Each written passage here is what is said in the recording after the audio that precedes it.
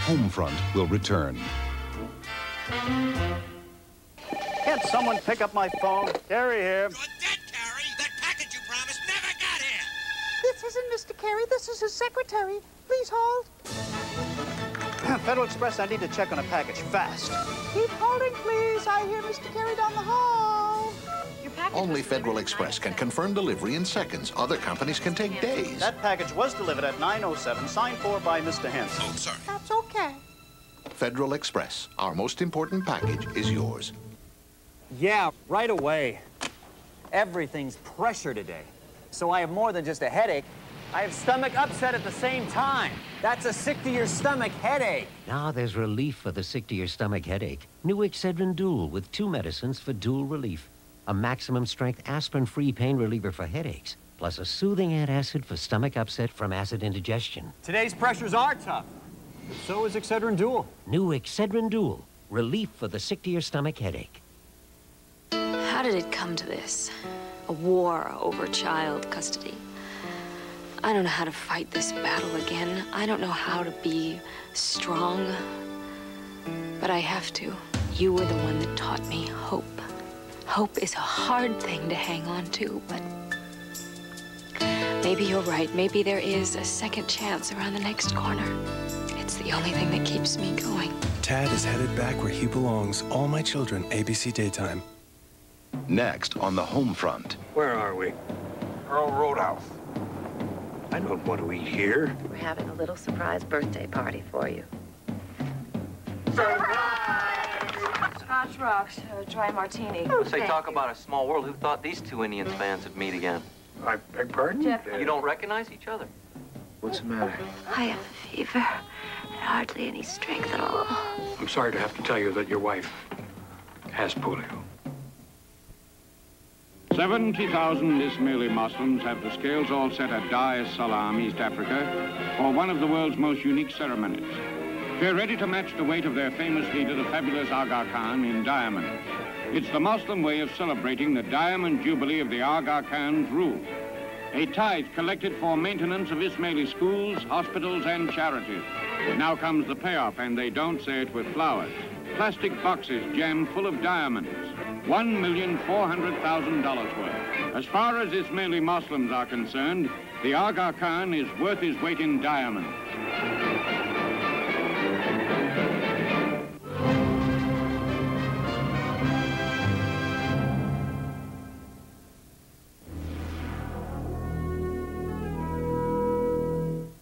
Saturday. His wife witnessed a crime. How are we doing? I'll never forget his face. What is it? Oh my God, it's him.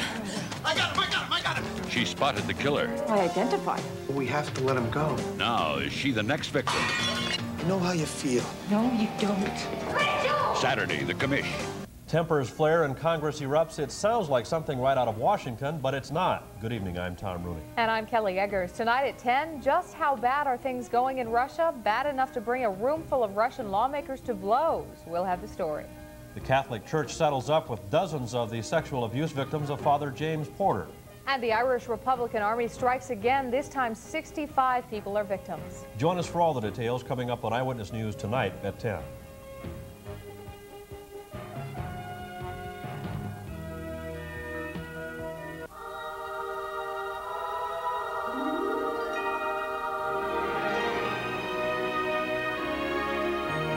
Spellbound perfume from Estee Lauder. And now, choose Spellbound or any Estee Lauder fragrance. And this 32-piece collection of makeup and accessories, including 18 eyeshadows, is yours for just $29.50. It's a $190 value. Estee Lauder's special holiday offer is available at Yonkers.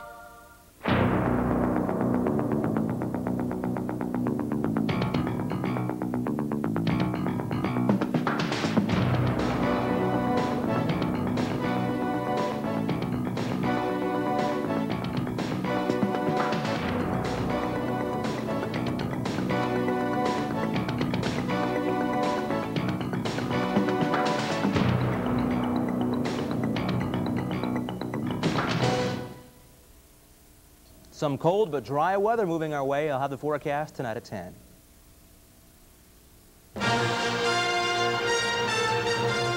December 3rd, 1992. A primetime investigation. The children cried out for help, but no one would listen. Not even the people paid to protect them. They didn't do anything. They caused Anthony's death. Tonight, Chris Wallace tracks down caseworkers who have turned their backs on mistreated and abused children. Do you know what her condition was? She weighed 32 pounds. She'd been physically and sexually abused. It's the ultimate nightmare for every healthcare worker. An out-of-control patient with AIDS. Her hand met the needle. And the needle went into her hand. But it didn't have to happen. These men were supposed to help, and they didn't. Why did you refuse to help this woman? They didn't protect him. They killed my mom. Tonight, for the first time, the woman known as Jane Doe goes public with her story. And finally, 1992 is not